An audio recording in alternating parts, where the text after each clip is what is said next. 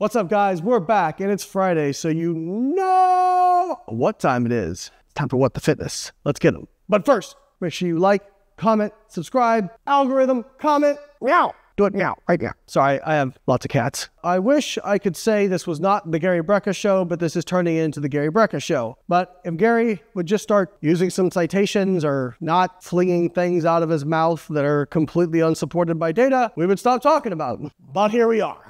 Everybody else is talking about him. It does get really frustrating when you build your reputation up over 20 years and you do things like compete at a high level, do a ton of content over 20 years, a biochemistry degree, and then a PhD in nutrition, and then you publish actual research, present findings, and talk with professors, and all that shit, super time intensive. Just start a social media account, get some celebrity to endorse you, and start saying wild shit is apparently good enough to get famous. But hey, here we are. I even had Dana White go at me over this, and he did say, I had no clue who you were before this.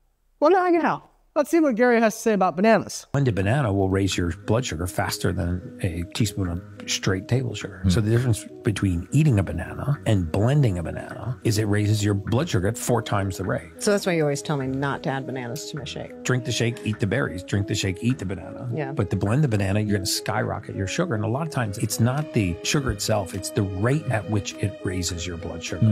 So the glycemic index is kind of a measure of how fast does this have an effect on blood sugar. He is right about one thing. If you blend a banana, it will raise your blood sugar more than a teaspoon of sugar, because a teaspoon of sugar is 5 grams of sugar, and a banana is usually like 15 to 20. It would raise your blood sugar more whether or not you blended it or kept it whole. As far as his claim that blending it is going to cause a much greater blood glucose response, he said 4 times greater rate. Whatever the that means. 1, Gary, where's your citation for that? 2, please define, because when it comes to glycemic response, you have what's called the rate, okay? Your rate of appearance of glucose in the blood. Most people don't talk about that. I'm going to assume you're talking about the area under the curve. Either way, 4 times, 4 times, 4 times. If your normal blood glucose peaks at like 120, 150, like what are you saying it peaks at? What are you saying the area under the curve? Like, this is just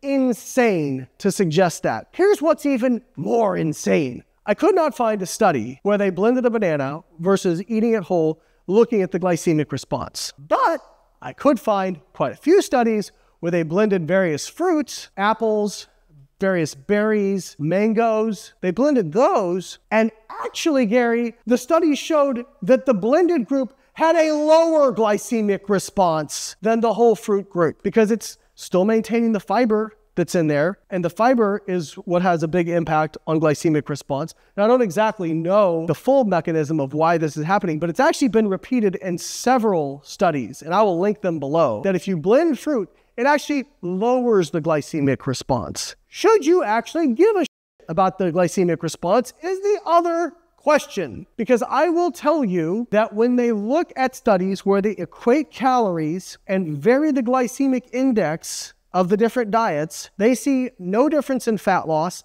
They see no difference in basically any health marker. And so the glycemic index can be useful for individuals who need some guidance on food choices, because foods that are low glycemic index tend to be higher in fiber and more satiating.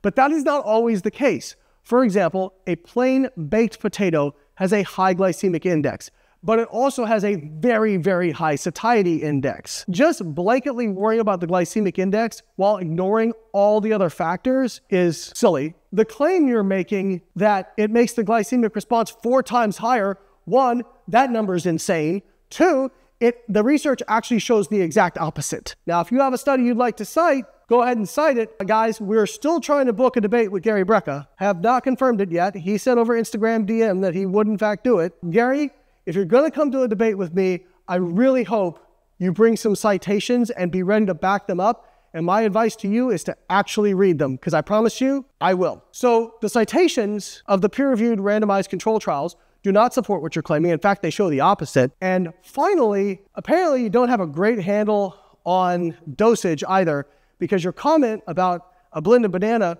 raising blood sugar more than a teaspoon of actual sugar, file that right under the no category. A teaspoon of sugar is 5 grams. It's a very small amount of sugar. It's not going to impact your blood glucose that much, but a full-size banana, whether it's whole or blended, will certainly raise your blood sugar more. I don't know what the hype is with this guy. I don't get it. Again, I probably took the very long, circuitous route of actually trying to get advanced degrees and publish actual research and coach people for decades before I actually became an influencer.